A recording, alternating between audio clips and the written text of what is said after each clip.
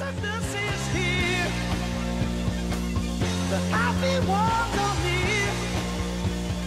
Let's get together before we get much older. Right, as you can see behind me is one of those Polish Lavvu shelters, teepees, tents, however you want to call them. I wanted to try something inspired by a few videos on YouTube. It's a very, very cheap, basic, not too bad quality piece of kit, especially for summertime. It's December now, so I've left it very, very late. I should have done this back in the summer, if truth be known, but hey ho, we find out about these things whenever we find out about them. So, what I wanted to do was modify mine. Now, a lot of people would just use the basic setup as it is without doing anything to it. And it's all like button down fastenings holding two ponchos together, because that's basically what it is. So I decided to get a zip put on mine, but I haven't got a sewing machine and I haven't got the experience to use it. So, you know, to buy a good sewing machine for £200, a good quality one that's built for hard use, not the cheap sewing machines, it's cheaper to find someone who knows what they're doing to do it for me. So let's bring him in closer and see what it's all about. Well, there we have it. A nice brand new Polish Lavvu poncho, one side of it anyway. Now we have some slits there for your arms to go through, basically what they are. And I'll tell you what, these little points that come with it, excellent piece of kit. And also the tent pegs, you know, don't discard them because they look cheap. They're tailor-made for it. Now, as you can see, the slots there, so you can lower them to different levels, and you can just push it down with your boot or your hand or whatever. Very, very lightweight, and not too bad on the grass, but in the forest with roots and flint, who knows?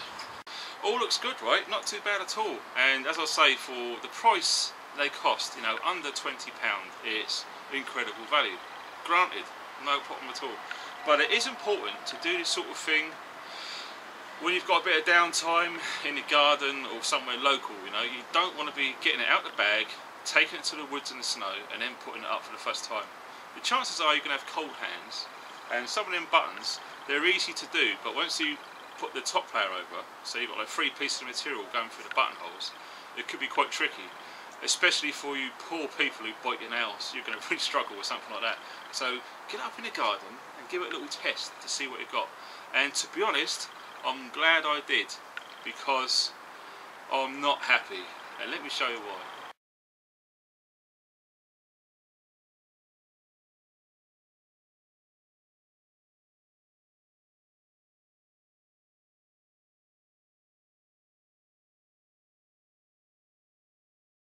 Right, this is a bit weird, isn't it? Well, we're inside now because what happened was, after I've done all the filming, I'll come indoors to edit the video, and it turns out the little piece of the faults on the outside didn't record. So I'm still getting used to this camera, guys, so bear with me. So I said, we've got a nice brand new piece on one side.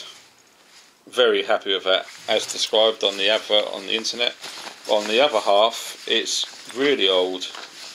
It's beat up and it ain't good. In fact, I would grade this as a grade 2 piece of equipment. Now, for those of you who don't know, the brand new stuff, which is this side, would be super grade, never been used or unissued. Incidentally, looking at it, this looks like it's had a repair on it as well, which this is a brand new piece, and that bit's been patched up. I'm not friggin' happy with that. So look on the inside.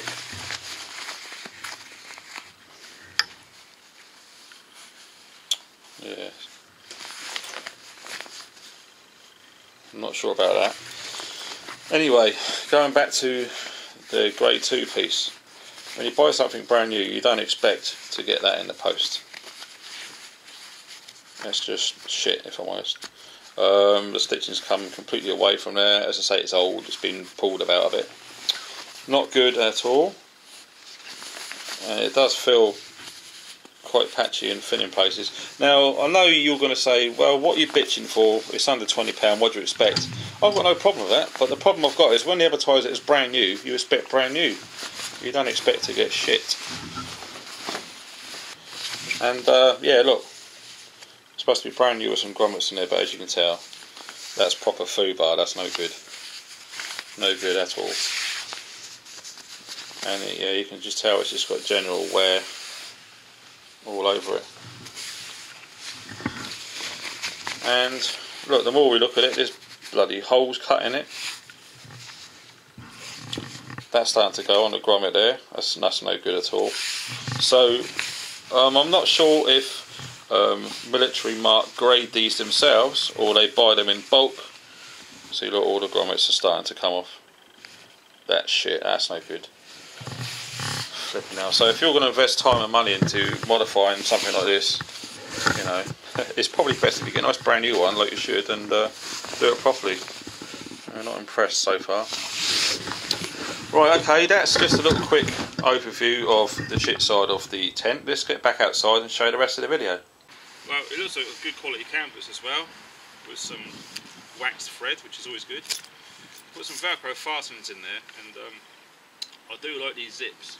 Now, I originally asked him for big, heavy-duty brass zips, but he just said they just wouldn't be good for this sort of thing. So he's put these ones, nice big chunky zips, and as you can see, they're zipped on the inside, so you can unzip and zip up inside or outside. And it's just sewn the whole thing all the way out there. So I'm mega impressed with that. It's done a good job. And also he's put some of these extra grommets in the bottom, which weren't there. And that's another thing, on this used, I'd say possibly grade 2 condition, part of the Lavvu tent from Military Mark, there is another eyelet missing around there, so it's not looking good. So, you know, if you want a quick fix, you know, always check it first.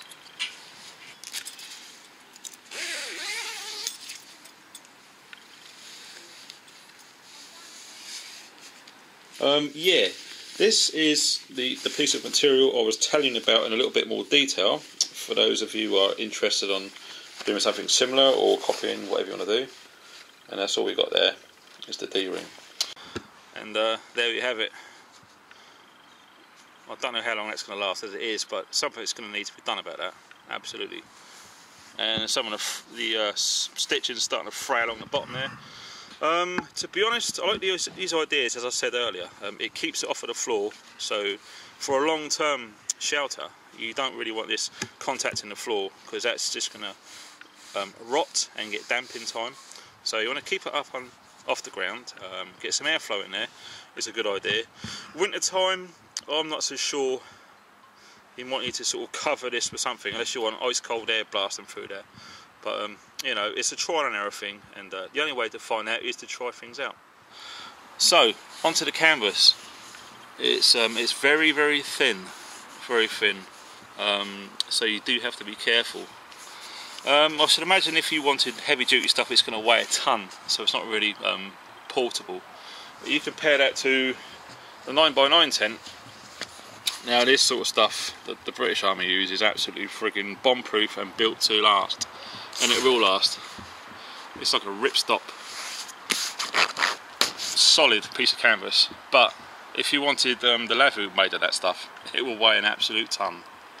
Well, this was stuck on the outside via a buttonhole, so if any of you guys can speak Polish, there's lots of info in there. It looks like 1975 date of manufacture, so I'm not sure, I can't remember now if I took this off of the new piece or the old piece. I think it was the new piece, but it's just been stored very well. I'm not sure, I'll just put it all up quick. Well, there's all the pieces come out there. You've got to check them all, make sure you've got them all, rather than leave them in the ground and forget. Give them a good wash, dry, probably a bit of WD-40 stowaway. And I think I'm going to leave these tied to the eyelets, just to make it easy when you do set it up. Otherwise I'll have to go around taking them all off and put them in the bag. So undecided. Also, the plan was today was to get it waterproof, so you don't really want to get it wet. The grass is damp and wet, so I thought what I'd just do is just put some cardboard down on the floor and work around it, and it seems to have done the job. So there we have it. Everyone should have a rusty old beat up barbecue in the garden. It's the UK law these days, you can't get away from it, if I'm honest. The original plan was to use this Fab Seal Gold. Now, to be honest, if I am going to be using this in the snow and in heavy rain, I want to get the best that I can afford, and the best that Fabsil done was the gold stuff.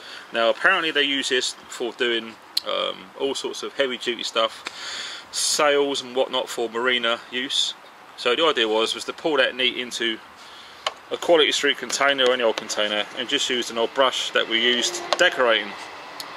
But I think what I might do is wait till this goes back, so that gets put on the outside, and then I'm going to put it up and get it all waterproofed. It's a shame because today's weather is set fair all day, and you know, it's taken so long to, you know, decide what I'm going to do once I've been faffing around trying to set this up. And to be honest, it needs 6 hours to dry, and I don't really want to rush into something like this. So there you have it. The correct thing to do would be to tell Military Mart about this cock-up. They'll probably send a brand new replacement, but I'm going to need to get all of this unstitched and redone on the new piece, which is going to cost even more money and time. And obviously with Christmas a few days away, you know, it's not a good idea to ask people to do stuff like this. So the dilemma is, do I paint it now with the waterproofing? Do I wait and get that fixed in a couple of days time, hopefully, and then hopefully waterproof it then? Or do I scrap the whole idea, get a proper brand new one from Wilderness Leisure if they've got any left, and get it all done again? Answers on a postcard. But there you have it. I just thought I'd give you the heads up. As I say, I'm not sure if this was a one-off or if anyone buys these things from that website. You know, you are told you are getting a brand new one, and in fact you're getting half new and half shit. I suspect the guys who graded all of this, you know, they should be shot, to be honest, because you've got super grade, which is brand new and unissued. You've got grade 1, which has had some slight use, and then grade 2, which is heavy use, i.e. grommets missing, stitching's coming apart, buttons missing, wear and tear and mould, etc, etc, etc. So there we have it. Just a heads up, guys, if you are interested in these Lavvu tents, I'm going to put a link to Wilderness Leisure underneath, because as I say, they've got some left, and when I was running yesterday we opened up 2 packets and checked, and they were both brand new, which is what you should get, I assume. So just a heads up, guys, go careful. Thanks for watching and stay funky.